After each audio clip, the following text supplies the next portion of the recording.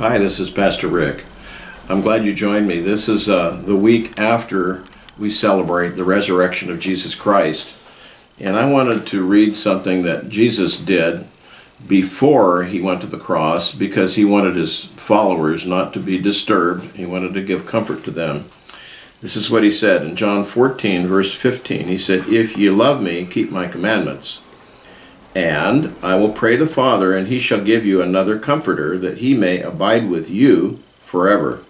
Even the Spirit of truth, whom the world cannot receive, because it seeth him not, neither knoweth him, but ye know him, for he dwelleth with you, and he shall be in you. I will not leave you comfortless.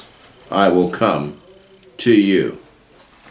So he knew that when he went to the cross and died and his body was taken down and buried in the tomb, his followers are going to be very, very upset, worried, not know what's going to happen next.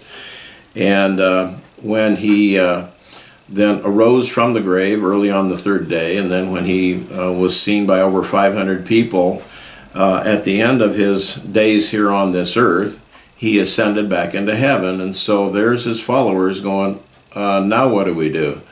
And he had told them here that he was not going to leave them alone, that he would send the Comforter. Well, he's talking about the Holy Spirit of God. The Greek word used there is the Parakletos, the one who comes alongside of you and stays with you.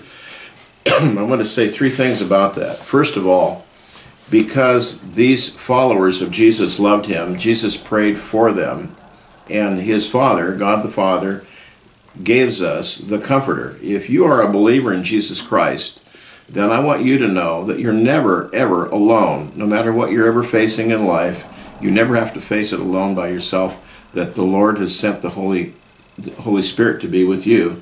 And second, you might say, well, where is he? I don't see him. Well, you can't see the Holy Spirit, but if you're a believer, he comes to abide or to live with you, and he'll never leave you. He'll never forsake you. He's always with you, just as close as a prayer. He's always there for you to comfort you and to give you insight and to give you wisdom and direction and even to protect you. The Holy Spirit is always with you. And the third thing is, because Jesus died and was buried and rose again, Jesus is alive today.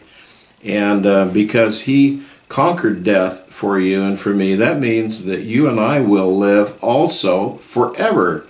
So if you're a believer in Jesus Christ, this is really good news. I even want to call it the great news, because it says that we're never alone.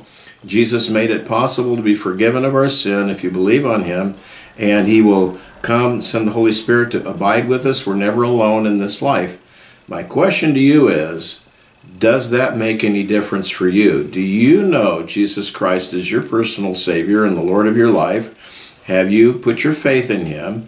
And now do you know the Holy Spirit living with you or not?